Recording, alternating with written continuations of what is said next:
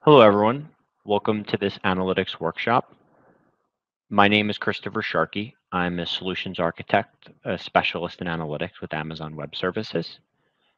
I'll speak to you today about how to set up and use Apache Iceberg tables on your data lake. The agenda for the session is as follows. I want to begin with a discussion of what is Iceberg or Apache Iceberg. I then want to talk about how does Iceberg work. This will be a technical deep dive into the backend architecture of Iceberg. I'd like to discuss AWS services that are commonly used with Iceberg.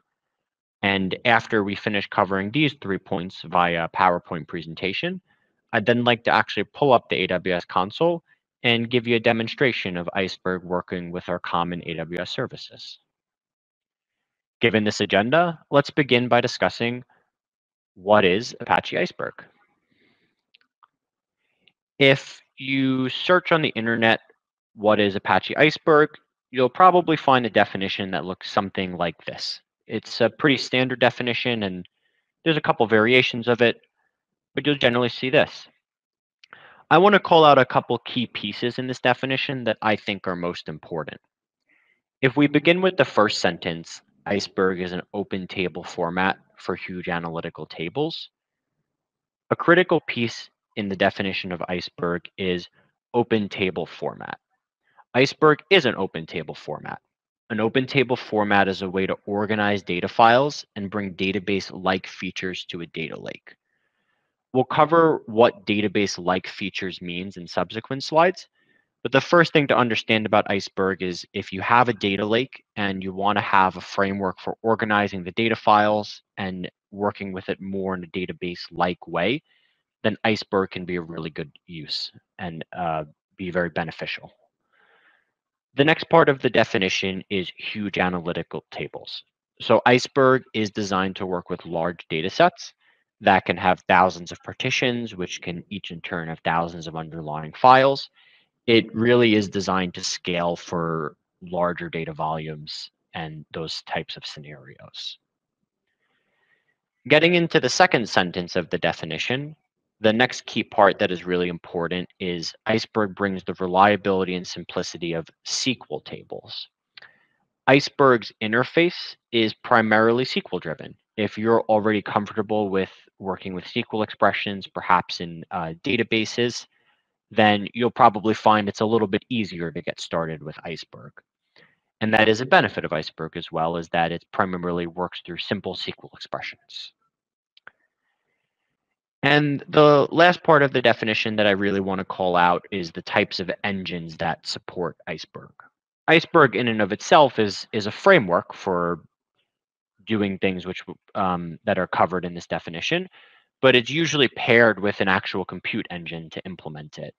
Some common engines include Spark, Trino, Flink, Presto, Hive, and Impala, but this is by no means exhaustive. There's definitely other engines out there, oftentimes open source, that support Iceberg. So again, if you're thinking about the definition, really key parts is that open table format piece, the fact that Iceberg can scale, you're primarily working with SQL, and you're generally pairing Iceberg with something like Spark, Trino, Flink, Presto, Hive, or Impala to actually bring Iceberg to bear. So given this definition, what are the benefits of using Apache Iceberg? You can certainly have a data lake and have a really effective data lake without using a framework like Apache Iceberg. So what are the benefits of using it? Or another way to think about this is, why would you use Apache Iceberg? I'll go through the benefits or some of the reasons to use Apache Iceberg, and this can help you understand when and where Apache Iceberg might be a good fit for the types of workloads that you have. So the first piece is really ACID compliance. Iceberg guarantees isolated reads and writes. And this means that readers, when they're querying Iceberg, will always see a consistent version of the data. It avoids a problem of what I like to call, no dirty reads or avoiding dirty reads. If you have a traditional data lake and you're not using a framework like Iceberg, If you have a Spark job, as an example, that's writing data to your data lake, and say it's writing a large volume of data, so it's going to take several minutes, you could have a scenario where the Spark job is halfway through writing the data, and someone comes to read it, and they read that partial data or that dirty data, so to speak. Iceberg, again, it isolates the readers and writers so that your readers, if you're using Iceberg, wouldn't see that data that's being written until the write is completely finished. So this is one benefit of Iceberg, and it's one of the reasons that it brings database-like features to a data lake, because asset compliance is usually something that we think about in the context of a relational database. The other piece to think about that Iceberg gives you as a benefit is rollbacks and time travel. Iceberg captures changes to a data lake in the forms of transactions, and those are captured in the forms of snapshots. So when you write a bunch of data to Iceberg, that's captured as a single transaction or a single snapshot. You then subsequently later on write more data or update data. That's a separate transaction or separate snapshot.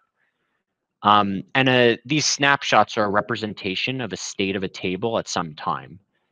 Because Iceberg gives you this ability to have these transactions and manage these snapshots, it's possible to query its previous states of an Iceberg data set and to either roll those changes back or to look at the table at different points in time, i.e. what we call time travel. Of course, assuming that we're retaining an appropriate snapshot history. The next benefit is flexible SQL, which we talked about in the definition of Iceberg. Iceberg supports SQL commands and expressions that there's a good chance you're already familiar with if you have a background in SQL. And it also gives you additional capabilities that you don't have in just the standard Spark SQL not using Iceberg. Some of these additional capabilities include operations such as merging or updating data or deleting data as well. Hidden partitioning is also a benefit of Iceberg. It goes to that scalability part of Iceberg. Under the hood, Iceberg tables, when you create them, you can just specify a column in your Iceberg table to partition on. And then Iceberg does the process of actually partitioning the data behind the scenes for you. So we call it hidden partitioning because you can just specify the column to partition on, and Iceberg can manage those partitions in terms of size and actual implementation of them. And the last benefit that I'll cover is schema evolution. So Iceberg supports what we call in-place table evolution. Generally, if you're not using a framework like Iceberg and you make a change to a schema, you might need to rewrite an entire data set to have that change take effect. Whereas Iceberg, you can do that in place without the need to rewrite the entire data set. These are some of the benefits of Iceberg. There are other benefits, but these are the common ones that I commonly see customers interested in or people implementing Iceberg interested in. So given that we've now covered the definition of what is Iceberg, we've talked some about the benefits of Iceberg, I do want to talk about how Iceberg actually works behind the scenes. Again, this will be a technical deep dive into how Iceberg does things like manage metadata. It's not critical that you understand everything about how Iceberg works behind the scenes to get started with it. However, once you start to productionalize Iceberg workloads, or in particular work with larger data sets in Iceberg, it is helpful to have a working knowledge of how Iceberg actually gives us those benefits that we talked about. And that's what we'll discuss in this next section. So the first piece to understand is Iceberg has two layers. It has a metadata layer and a data layer. Iceberg's metadata layer is subsequently composed of multiple layers, and we'll deep dive into each of these layers next. But at a high level, this metadata layer that Iceberg has is what gives Iceberg the ability to do those extra capabilities that we talked about, like capture snapshots, adapt to schema evolution, and other features. The data layer is where the actual data is stored. So as you might imagine, this is where the physical Parquet files, for example, are stored for the actual data. Iceberg's combination of this metadata layer, which has multiple sublayers, and this data layer is what gives it all of those benefits that we talked about earlier. If you take a look at the image that I have on the screen, you'll see that it's a screen capture of an S3 bucket. This is an example iceberg table that I created in this S3 bucket using one of the AWS tools, Athena. And what you'll see is that because it's an iceberg table based on S3, at the highest level, you have a data folder and you have a metadata folder, which speaks to what we're talking about here, the metadata layer and the data layer. The metadata layer is probably the more complicated part, or the part that we need to talk more about.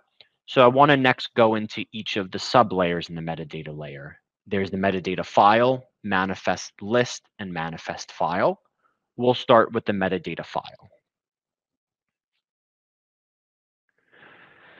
Before I talk too much about the metadata file, I do want to call your attention to the image that I have on the screen here. This is a pretty common architectural representation of Iceberg. If you look at the Iceberg documentation or any blog posts that are out there, you'll probably see something pretty similar to this. Notice that at the top of this diagram, we have our data catalog, our Glue data catalog, or Iceberg catalog. And in there, we have our table definition, this Amazon reviews Iceberg table. And that immediately points to our metadata file. And that metadata file is really the first level of metadata that Iceberg keeps.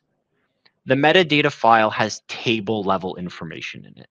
Table level information, for example, includes table schema, partitioning configurations, any types of custom properties.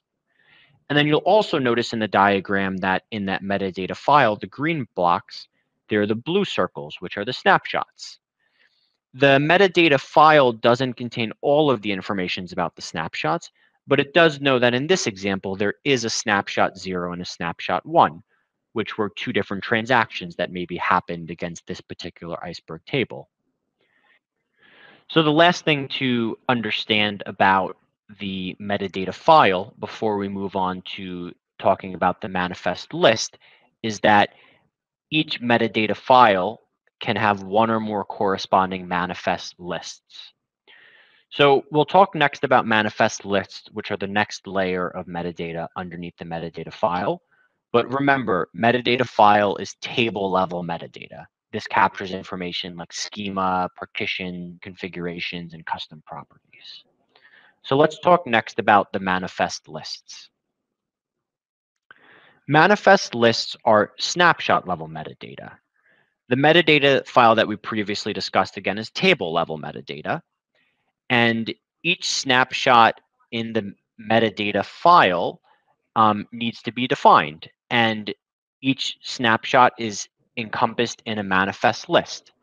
What this means is that every snapshot or every transaction that occurs on an Iceberg table will have a corresponding manifest list. And if you're tracking this through the layers, if our metadata file has the table level metadata and the table is made of many snapshots, then each snapshot has a manifest list, which captures the first level of metadata as it pertains to a snapshot. Now, the manifest list corresponds to a subsequent manifest file. And the manifest file, which if we now look at, contains actual data level metadata. So this could be a list of data files as an example. And oftentimes the type of information that the manifest file captures is information about the data file, such as column level statistics. So now if you're thinking about understanding the layers of metadata, at the top of the diagram, the metadata files are table level metadata. The manifest list is our snapshot level metadata. And then the manifest files is our metadata about the actual data. And when you put these three together, they can all relate to each other and tie back to each other, where snapshots that are part of the metadata file, if we need the information about the snapshot, we go to the manifest list, which subsequently points us to manifest files and subsequently point us to data files. The manifest files can be significant because the types of information that they have, such as column level statistics, can be used by Iceberg to help improve its performance. And the last thing to remember here as well is that each manifest file can have one or more corresponding data files. Now, finally, if we look at the data files, This layer is somewhat self-explanatory. It's again the actual data itself. It's the Parquet files. This is where the actual partitioning is applied as an example. And again, it's this combination of these three layers of metadata with the actual data files that make up the Iceberg framework behind the scenes. Now, I know it can be kind of complicated if it's the first time you're taking a look at the different layers behind Iceberg, and especially since there's multiple levels of metadata. So I put together this animation to try to help make clear how these different layers might work together. And I want to look at an example where the first thing that we're doing is we're writing data to S3 via Iceberg. So we're using maybe an AWS service that supports Iceberg, and we're doing the initial write of data to an S3 bucket. So of course, in writing data to an S3 bucket, we're ultimately going to have those data files, right? We need to at some point establish those Parquet files through Iceberg and actually have the data there. When Iceberg writes the data files, each of the data files or many of the data files have corresponding manifest files. These manifest files, again, are metadata about the data. It's going to have things like the column level statistics. And these manifest files are going to link back to a manifest list, which is going to represent the first snapshot or the transaction that we did, writing that initial data.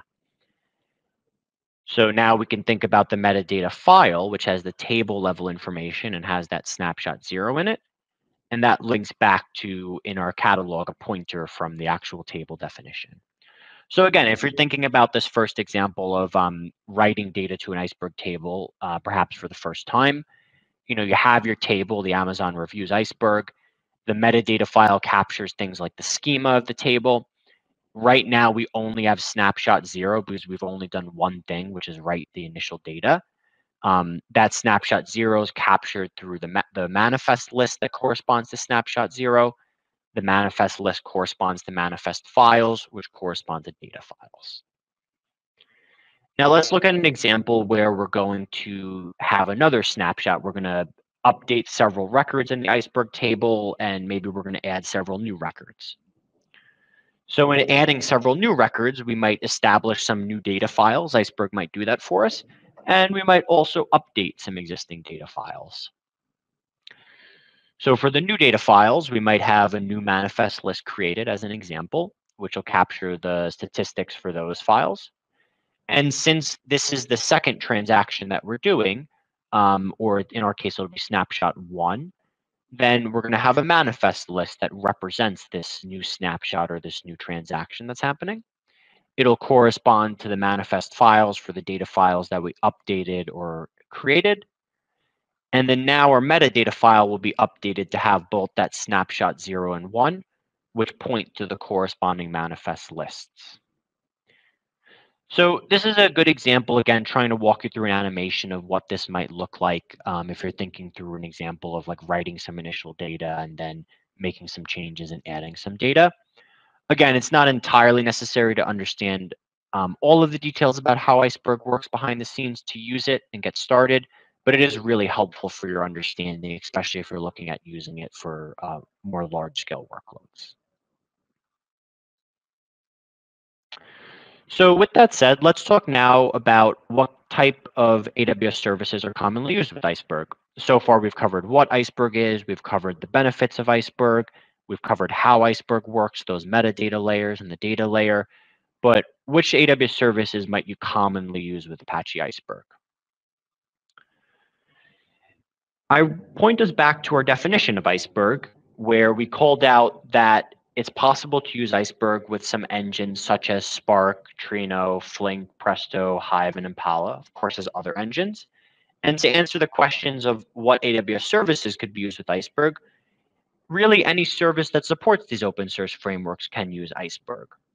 But commonly, from what I've seen in my experience, Amazon EMR, AWS Glue, and Athena are three of our most commonly used services with Apache Iceberg. Amazon EMR, or Elastic MapReduce, is a framework for running things such as Spark, Flink, Hive applications, and those subsequently can use Iceberg. It works very well for large-scale data processing. AWS Glue is a serverless ETL tool that's primarily based in Spark. So it also supports Iceberg very well by extension of Spark. And Amazon Athena is using a variation of Presto behind the scenes, which of course by extension supports Iceberg very well. So again, there are definitely more AWS services that support Iceberg, but these are three that we see commonly used with Iceberg. Given all of this information, I'd now like to actually move away from some PowerPoint slides, and I'd like to talk to you and give you a demonstration of Iceberg in action with some of those commonly used AWS services. So to begin our demonstration, I'm on the AWS console here, and I've already opened up the AWS Athena service in a new tab. In Athena, I already have a table created called Amazon Reviews Parquet. I'll preview this table to show you what it looks like. You can see that this is just a generic table with some sample data on Amazon reviews. And this is not an Iceberg table. This is, again, just a publicly available table.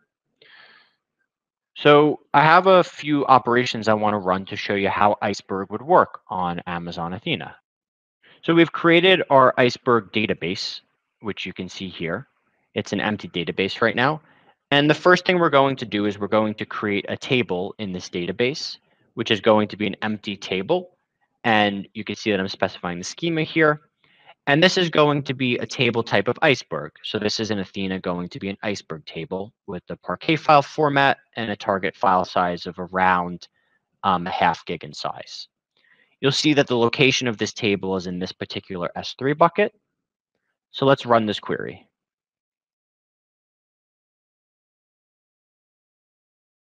You'll now see that we have this table created. And if I query this table, you'll see that it's an empty table right now. We've established a table, but we haven't actually placed any data into it. So what we'll do now is we'll run this command, which will insert into our Iceberg table from that other table that we were looking for earlier, and we'll apply some filters for product category just to work with the subset of the data. This will load about 6 million or so rows into our Iceberg table from that other table that we were looking at earlier. When this query finishes populating that Iceberg-based table, we should be able to do two things. One is we should be able to now requery that Iceberg table and see the sample data. And the other thing that we can do is we should be able to go to our S3 bucket, look at the bucket, and actually see that the metadata and the data files are created. So that query was complete. Let's sample the data in our table, make sure our table actually has data, which we can see. So in this query, Athena is actually querying an Iceberg table from S3 that we established earlier. And also, if we go to S3, we created that Iceberg table at this particular location. You can see we have this Amazon Reviews Iceberg folder, and we have our data and metadata. So our metadata is subsequently captured here, and our data, it's partitioned out, but are subsequently captured in these subfolders. So this is an example of getting started by creating that Iceberg-based table. You could see it's as simple as passing some additional table properties to Athena and populating it with some data. Let's now look at some of the more advanced capabilities that Iceberg gives us, or those benefits that we talked about. The first thing we can look at is schema evolution.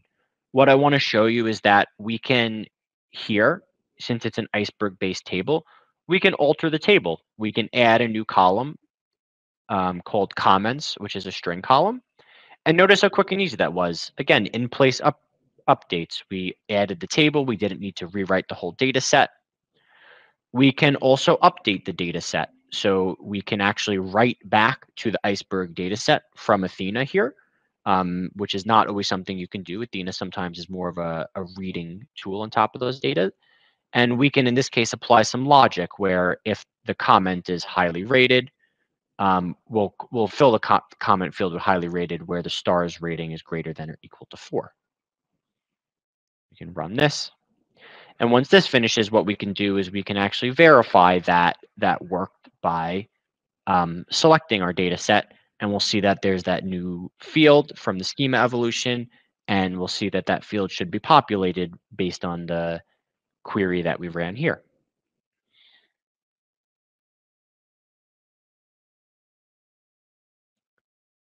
Give the query a moment to finish. Great. Now that that's finished, let's actually select our table, do a select on the table where the star rating is greater than or equal to 4. And you'll notice that we have this new field over here, comments, that we populated based on the logic that we just did. So this is a good example of the schema evolution in Iceberg. We can look next at the time travel and the snapshot versioning queries. So I want to start here by running this query where we can actually look at the Iceberg table's history. You'll see that we have snapshot IDs for the first snapshot that we made, where we populated the table, and the second snapshot that we made, where we adjusted the schema and also updated some of those fields. And notice that the snapshots have an ID. They have a parent ID if they're have a parent, and then they also have a timestamp. So one thing we can do is we can query the data from past snapshots using Iceberg.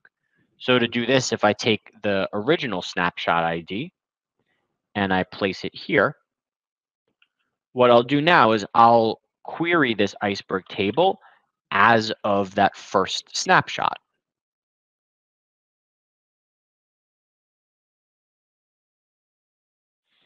So if you notice, if I scroll all the way over, that comments field that we added as part of the second snapshot doesn't exist here. And that's because we're querying the previous state of the table. Now, if we pull up our snapshot history again, the example I showed you is querying the table as of a particular snapshot where we're putting a certain snapshot ID in. We can also query the table as of a certain point in time. So notice here that I can put this timestamp in, and what I can do is I can do a select statement from this table as of a particular timestamp. This should give us a similar result. The difference here again is that we're using a timestamp instead of a snapshot ID. And again, that comment field that we added earlier isn't here because we're querying this as of a time when the snapshot 0 was in place, the first snapshot, and those additional changes we made hadn't happened yet. So that's a good example of working with some of the snapshot capabilities. We can also delete rows from our Iceberg table. If I want to delete where a particular product category is software here, I can run this.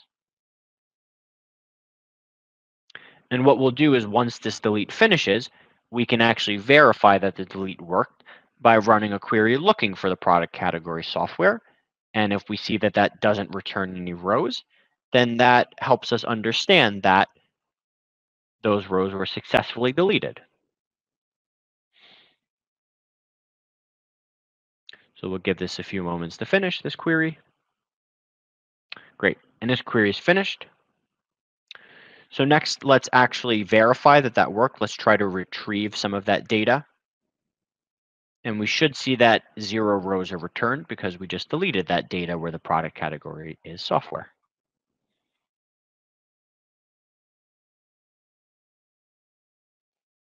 We're scanning the entire table here for any product category equals software. So we'll give this query a moment to finish.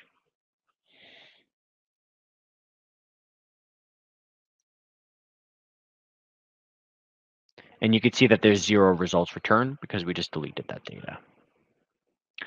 The last thing I want to show you in using Iceberg and Athena is how we can actually retrieve that deleted data that we just deleted. So say you deleted that by accident. Well, the first thing to understand is that in the deletion of that data, we generated a new snapshot, which makes sense. It's our third transaction or the third thing that we're doing.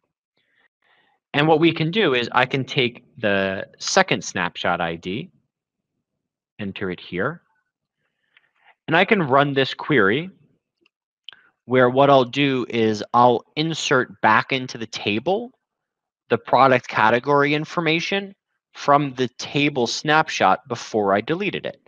So essentially what I'm doing is I'm getting that product category data that I just deleted by querying the snapshot before it was deleted, and I can reinsert it back into the current table.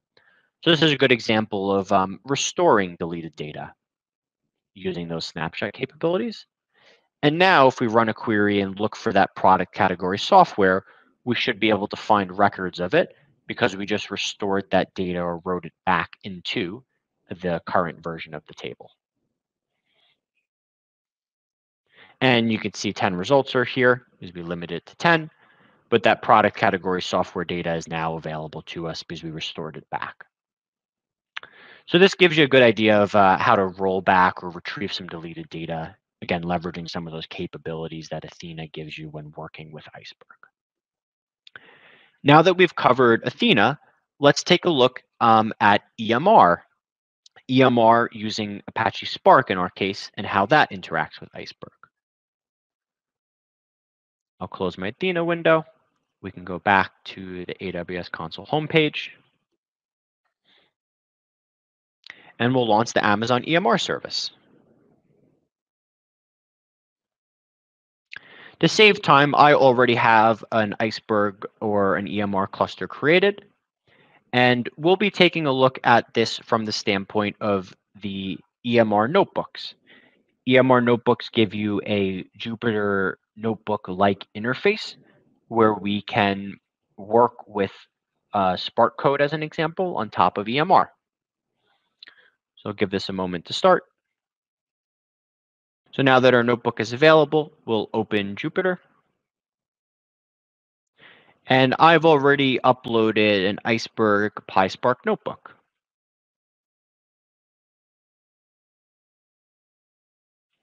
Great. This is a sample notebook that walks you through how to do some common operations with Iceberg using Apache Spark, and in our case, that's Spark running against EMR. It would be pretty similar if you're using AWS Glue as well. And the first thing that we'll want to do is we'll want to make sure that in our configuration, we have the correct S3 bucket selected.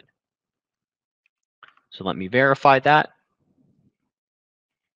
You can go to our S3 console again.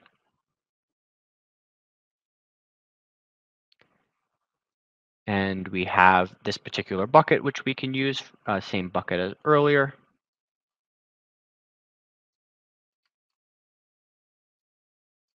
Excellent.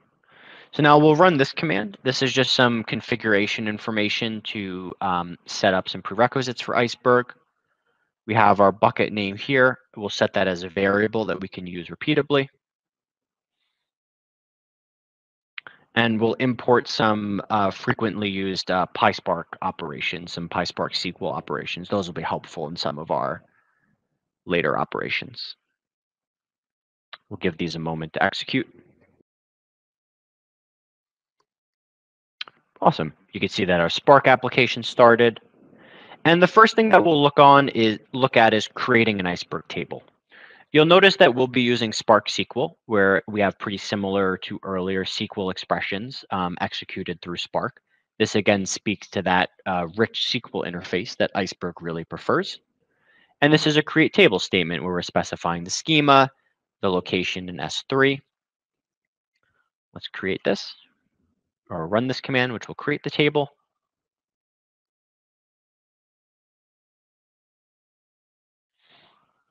Excellent. And then we should be able to, if we just do a show tables in our local dev database, you can see that there's this Iceberg table, and that's the table that we just created in this previous command.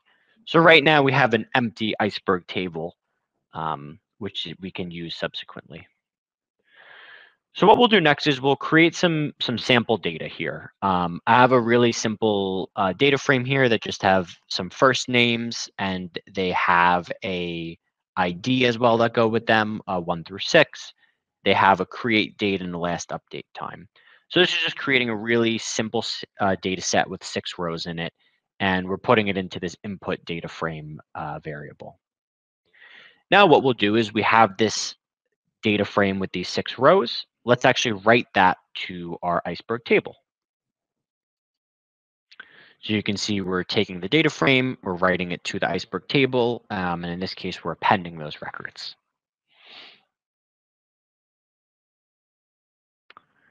Once this finishes writing, what we can do is we can go back to our S3 bucket.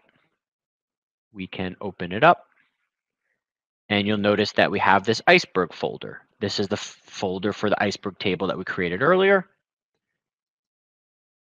Go into our database, and you can see we have our data and metadata folders here. So very similar again to Athena, except executing it through EMR. So now let's actually do a query on that table. Let's read the data from Iceberg. So you can see here we have the 6 rows.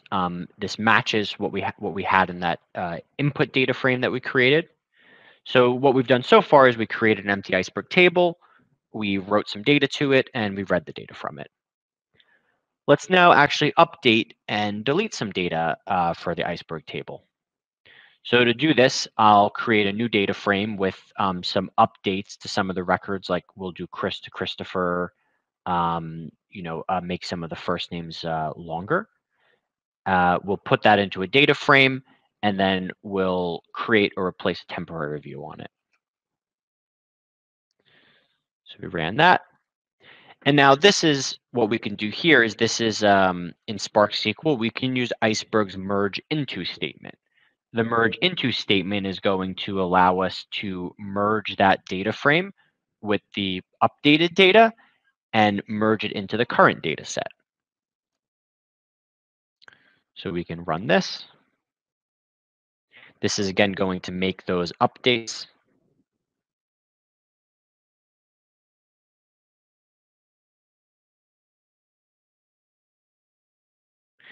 The other piece I want to call out as well is you can also see that in the data frame that we're merging here, we labeled one of these rows, row 5, Eric. We added this flag delete. And then if you look at our merge table statement, you can see that we're saying that when the column change type equals to delete it. And then we're saying here that when the column change type update equals update to do an update. So this merge statement should be taking care of both updates and deletes for us. And if we query that updated data set, you can see that Chris has gone to Christopher. We have Emmeline. And then you can also notice that that row that we wanted to delete, row 5, no longer exists here. So this is, again, a good example of using the merge statement in Iceberg and Spark SQL to actually apply some updates and deletes to the Iceberg dataset. Now, let's take a look at some of the snapshots. Snapshots work the same, whether you're using Athena or whether you're using this, which is EMR. And you can see that we have a couple different snapshots here, 2 snapshots to be specific. So what we can do now is we can add a new record to our data set. So you'll notice that I created this new record, Bill, and then I'm going to append this to the data set. So you can now see that we have the 3 snapshots here since we just added the record, Bill. So this is a good example of some of the common operations that we saw we did in Athena earlier, but now doing them in EMR using PySpark. And I want to leave you with some resources that you can use to explore Iceberg on EMR and Athena more. If you look at these resources, the first resource is we have a really great workshop that will walk you through how to do everything that I did using Iceberg on both EMR and Athena. There's also a GitHub repository available, which will have the materials that you saw I used in this particular workshop. And I linked several blog posts as well, which are really excellent and deep dive in a few additional areas of Iceberg that you might find interesting, such as using them for CDC upstart-based operations. And then there's 2 blogs on one using it with Athena and EMR and Glue as well, and one looking at the ACID compliance piece of it. So feel free to use these resources to continue to explore this topic further. Given that, thank you so much, and I hope you enjoyed the session.